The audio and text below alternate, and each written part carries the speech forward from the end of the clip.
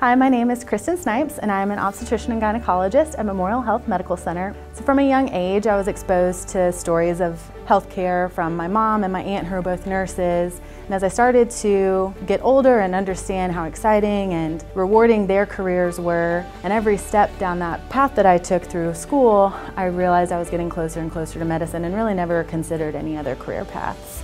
I was born and raised in South Carolina. I went to undergrad at Wofford College in Spartanburg prior to going to complete my medical school training at the Medical University of South Carolina in Charleston.